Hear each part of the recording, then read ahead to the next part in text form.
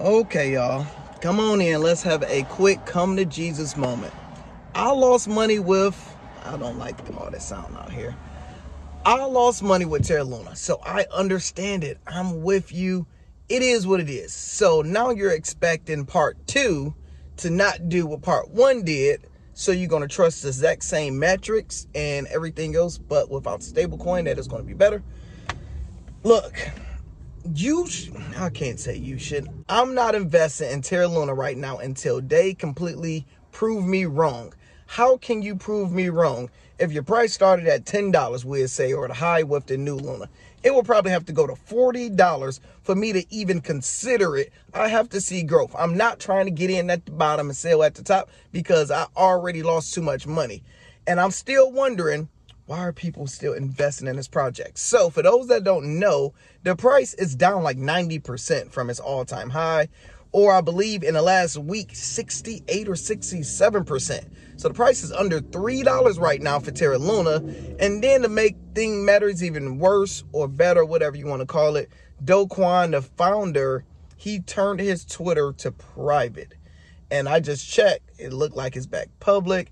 I'm assuming people probably like, bro, that's a bad move.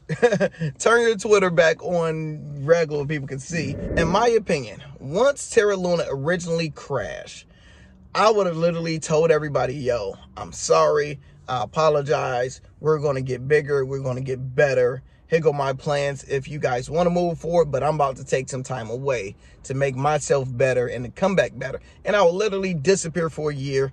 People forget about you, you come back, and then you can try. You have some momentum.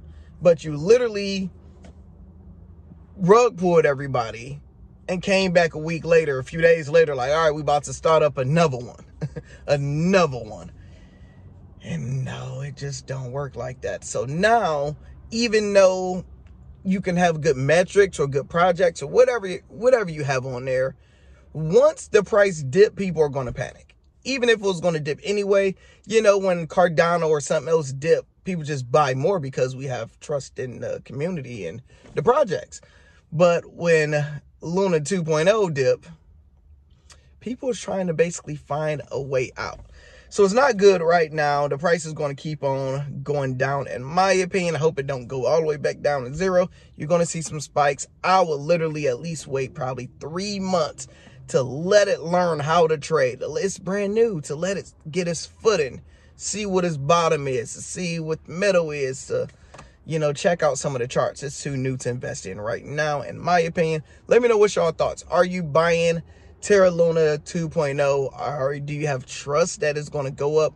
Why are you buying it? And if you're not buying it, why are you not buying it? Let me know your thoughts in the comments. Hit the like button, hit the subscribe button, all that good stuff. Talk to you later, and I'm out.